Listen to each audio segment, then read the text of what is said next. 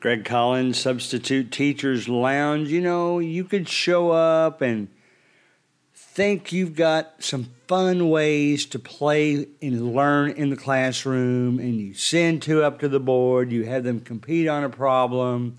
The winner is the winner. Maybe you do it by teams.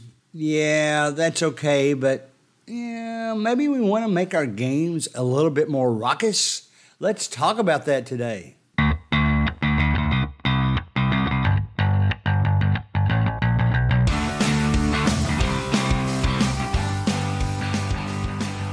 All right, folks, as I record this today, I am sitting in a hotel resort. I apologize if my Embassy Suites folks don't think that is a sufficient description. It's a very nice hotel in Nashville. We are here, me and my brother are here for the SEC basketball tournament. I told you last week I love this time of year. I am unfortunately recording this after my chosen team has already lost early, so I'm cheering for my brothers now. He's a Texas A&M guy. And, you know, if you want to cheer for your teams that's left in the SEC, it's at this point, by the time you hear this, it'll be something different. Alabama, Missouri, Texas A&M, and Vanderbilt. So those are the schools. Vanderbilt is actually here in Nashville. So we like Embassy Suites. We think those are nice places to stay. Got a little manager's reception every evening, got nice breakfasts in the morning, but that has nothing to do with our topic today, or does it? The reason I got this idea is I saw all the crazy games that they're playing at halftime with fans they pull out of the stands, and they play the games on the courts, and you do various different things. Maybe you go shoot some shots and have to return back quicker than the other person. And it made me think, man, we've had some fun games for kids at church camps, and I want to formulate in my mind, what can we do that's a little bit more raucous? I mean, that's my southern pronunciation. If you look up the word, a little bit more noisy, although it's similar in environment maybe to playing Kahoot, where you get excited, the kids get excited about answering questions right faster than the others in their classroom. Think about all that stuff, and I'm going to give you some ideas for some tools that take your substitute teacher day beyond just handing out the assignments, beyond just having some medium fun competition, and instead adding elements to it that makes it super fun, and it's going to make them like it when you are back in their class. So it might be a little bit noisier, but I think they're going to learn more. That's my philosophy. I'll remind you that episode 176, this is episode 199, by the way, March 12th, 2023, day after my birthday. Lots of stuff going on this month. If you look back to episode 176, which is one of our top 5 most listened to episodes really in the history of the podcast. So you all liked that game. Today, let me set the base. When my wife and I used to organize and run and physically participate in church camps in our area, we found that you might get enough together to play baseball, soccer, whatever, but they always had the most fun with the games we made up. The crazier, the better. My favorite one, and you couldn't really do this in school, but if you're ever part of an outside activity or camp, we had a blast with this one. It involves water, and it involves relays. So what we would do, we would have each team, we'd give them one. They were like little construction hats made out of plastic, not real hard plastic like a real construction hat, but one made out of plastic that's soft enough you could actually poke a hole through, probably a Halloween type construction. And we would poke a paper clip through that so that the end of the paper clip, untwisted paper clip, pokes through the top of the hat. We'd tape it in so that, in effect, when somebody put on the hat, that pokey part of the paper clip would be sticking out of the top. And what we'd have them do is each one would take turns with carrying a water balloon to that person wearing the hat. They would pop the balloon over them, which they thought was hilarious, and then they would sit down in the chair, take the cap, and then have the next person. They loved that game because it was crazy. They got wet. It was a nice hot summer day game. Now, some of the games I've seen here at the basketball tournament has given me some ideas. So here's my first suggestion. This is musical chairs, okay? You know how to play musical chairs.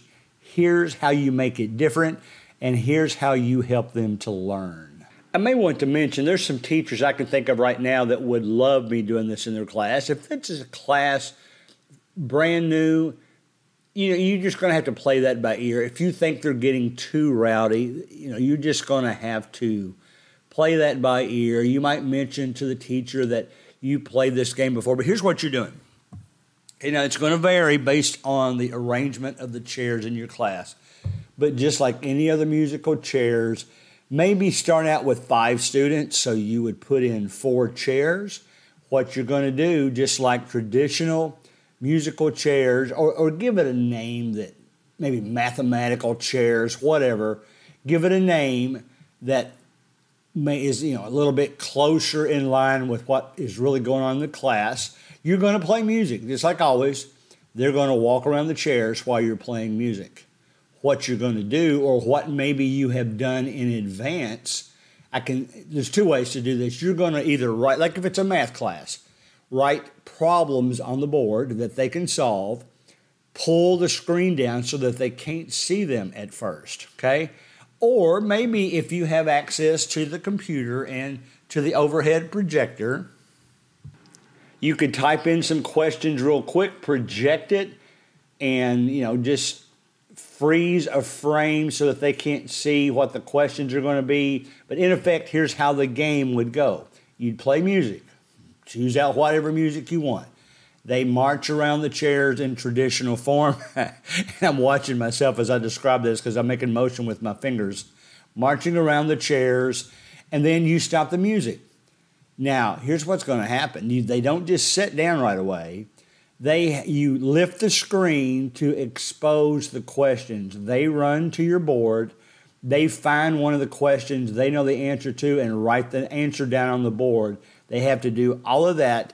Then they go down and occupy the chair that they're supposed to. So you've still got the learning component in there, but you're also teaching them in a fun way. So I can't describe it as fun as it is. What they did in the basketball tournament, and I guess you could only do this in PE class, they actually had them march around the chairs holding a basketball, and then once the music stopped, they had to run to the basket, shoot a layup, make a layup, come back, and then sit down. So this type on the whiteboard is similar in that maybe you don't just have one problem. Maybe you have multiple problems that you project that they can go up and as they're running up, glance around and see which ones they think they want to solve. They write the answer. There's still that choosing component. Still might take a while to figure out what they want to do. Then they run back to their chair. And you can do that several iterations. Of course, the example I gave you start it with 5. Now you're going to cut it down to 4. You take one chair out to cut it down to 3. And I assume everybody knows how to play musical chairs. So that would be a fun game. I'm going to try it next week probably. I think I have both a middle school day and a high school day. I would think this game tends to hover around middle school and lower, but I know the high school kids, I might try it with them too, just to see. Now you have to really keep an eye on the students because there's some that I probably did the same thing when I was in school. We'll try to cheat. They'll try to walk slow so that they're closer to the whiteboard. They'll try to write their answer up real fast so they can get back quickly, and you might not even be able to read it, and then they just tell you what the answer is, which may or may not be correct. So think about all that, but that's the first Raucous game you can play in your classroom. Mathematical chairs, social study chairs, however you want to design it for the class you happen to be teaching at the time. Now, this next game will require much less movement of chairs and that type of thing if you would prefer to do that. Basically, you assemble them in teams. You again are going to flash some kind of question up on the board. You give the team captain a foam rubber ball. Maybe you even have, when you divide teams, you have them elect who their team captain is going to be. And when you flash the question on the screen, that captain either goes up and solves the question themselves, or they can toss the ball to anybody on their team that thinks they know the answer, so that they can catch the ball, have to catch the ball first, run to the board, do the problem. That one, a little bit more organized. You can keep your rows even, and it's very similar. In fact, you can prepare for, as far as the questions goes, in the same way. Hopefully you even have maybe a textbook you can refer to, open up electronically. Maybe you can flash a question from there. And in effect, you just keep, it's a team sport. You keep track of the team points. But generally speaking, you could even, if you've don't have access to like foam rubber balls, you could use a paper wad for that matter. And that's another game you can play in the room. So the person with the ball can either go up and solve it, maybe even want to give them double points if the person that starts with the ball goes up and solves it themselves, and then go down to regular points if they have to throw it to another one of their team members to solve. That would be a lot of fun in the classroom as well. This last one that I'll mention takes probably a little bit more preparation, but maybe you've already done your substitute teaching enough that you have these prepared in advance. Basically, you're going to put things in, you could do it in chronological order, you could do it in numerical order, which is pretty much the same thing. You're using years instead of the year version of the numbers. But here's what I picture. You again split the team up into groups. You give them, maybe you need 2 groups. You could do 4 groups. If you do 4, you'd probably need 4 sets of things that they can hold on a sheet of paper, 1 item per student that they can hold, and it has some kind of event on it, like maybe the signing of the Declaration of the Independence, the year that Christopher Columbus came to what he thought was America, all those kind of things. And here's what you're going to do. You're going to mix them up. You're going to give the first person in line the entire stack, and then have them give each member in their line one of those sheets from your stack. And when you tell them to go, they go. And here's what they do when you say go. They have to flip over what's on their sign. Maybe their captain can be in charge. And they have to move themselves. They have to physically move their team members so that the events that they have are lined up in chronological order. If you're in a math class, you could do some simple formulas that, maybe 1 equals 3, 1 equals 4, 1 equals 5, and they have the formulas on their sheet, and they have to move around so that their solutions are in numerical order. Basically, what that does is it strengthens their knowledge of events and how the events occurred, what chronological order they occurred in. And I think that's a really fun game as well. It's team games. They get to stand up. They get to move around. There's going to be some noise because there's going to be disagreements. Some thinks one thing comes first. And what you're going to do now you got to be really sharp with this. You got to make sure that you know or have in front of you the list of what happened in what chronological order so that you can quickly tell them how many they have correct and give them a chance to correct themselves. Now, I'll be honest, if you just tell them, let's say you gave them 6 events, 6 students, and they've got 4 of them correct and 2 are out of order. Well, if it's high schoolers, maybe you can say, okay, you've got 4 of the 6 correct, and then let them try to correct themselves. If it's younger students, you may tell them which 4 are correct, and that's going to make it easy if it's just 6. But let's say you had 7 events. Tell them which 4 is correct, and then they have to put the other 3 in chronological order or numerical order. That's a lot of fun. I've done all these versions of these games in a classroom. I even thought about, the one where we talked about, I learned it in the basketball competition. You could bring in a small, like play school or Tykes type basketball goal with a soft basketball. Maybe they could shoot a shot, and as soon as they shoot a shot, or make the shot, they could then solve a problem. So there's all kinds of games like this. I would encourage you, by the way, to go to our Substitute Teachers Lounge Facebook group. If you've got some games like this, these are more than just the laid-back games where you send 2 kids to the board and see who can solve a problem faster. These are games that will get them excited, will make the class fun, and what do you know, you might still learn something in the process.